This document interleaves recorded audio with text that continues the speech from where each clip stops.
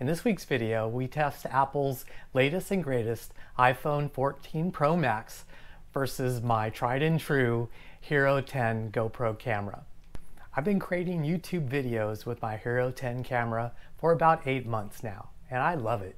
It's so small and so lightweight. It creates beautiful videos, and I really love the stabilization because I basically just strap the GoPro to my chest and start hiking and create videos.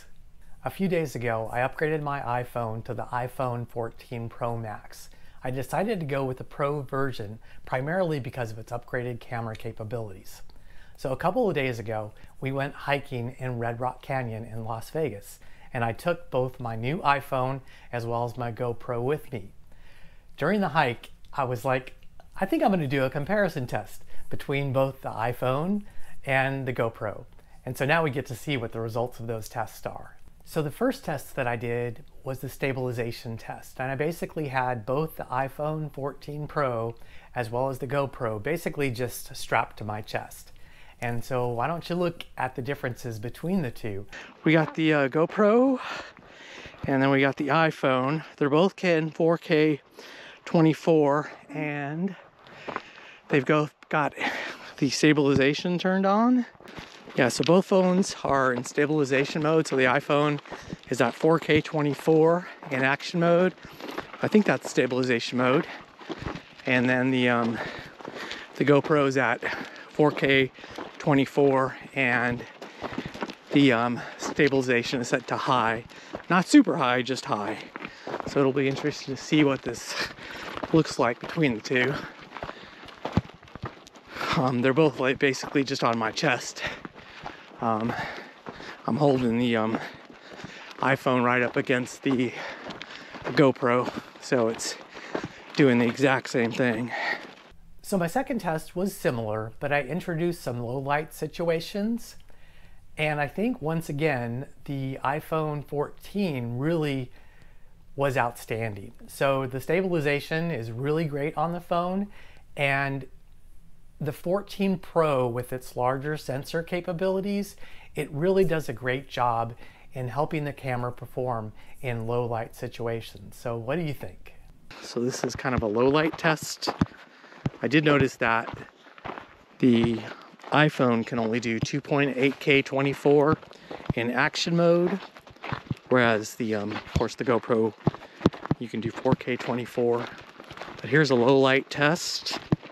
And we're doing the action mode, so we're walking to see how it handles that, as well as a low light situation.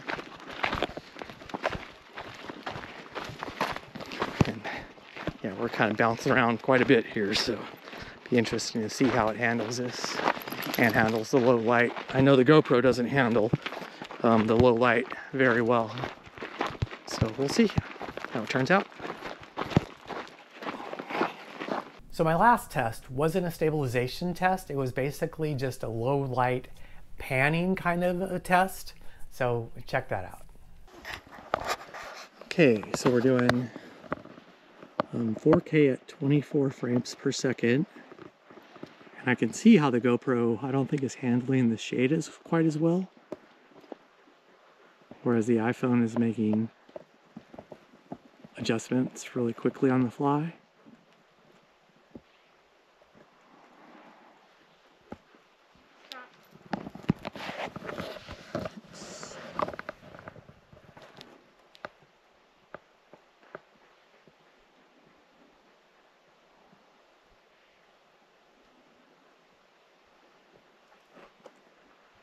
Say hi, Nicole.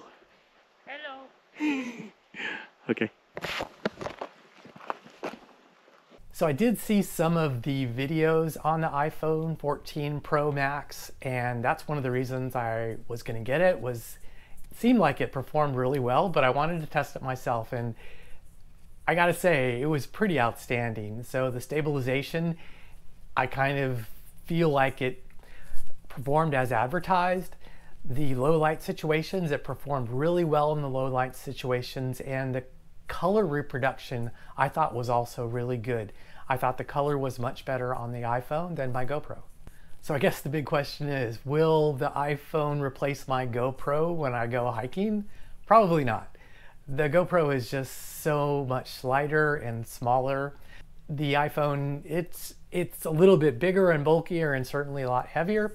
So I'll probably still continue to use the GoPro when hiking, but I will still have the iPhone with me. So I'll always have my phone with me, especially because of how well it performs with the AllTrails app.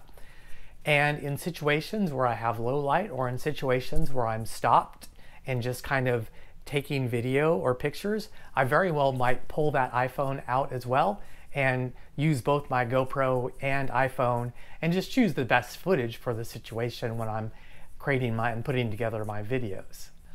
I'll probably always use the iPhone in very low light situations, especially at night, like if we're at dinner and doing some video or something like that. And I've got this YouTube studio with this kind of lighting setup, and I'm experimenting with the different lighting.